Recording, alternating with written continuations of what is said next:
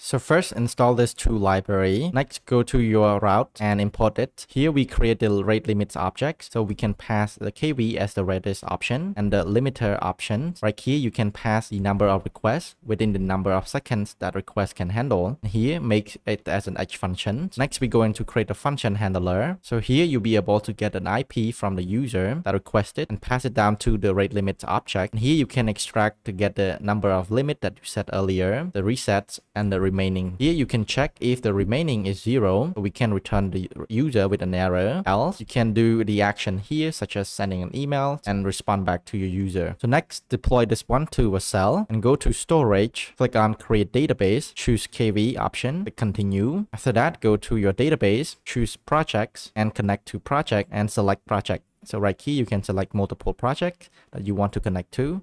Just choose one and click connect. If you want to test this one on local, choose the env and click on copy snippet right here. Right now, let's test it. Right here, I'm gonna send 1, 2, 3, 4, 5, 6. So you can see right now we have the rate limit error right here. So all of this is credited to this repository from the cell. I put the link in the description. Thank you for watching. See you in the next video.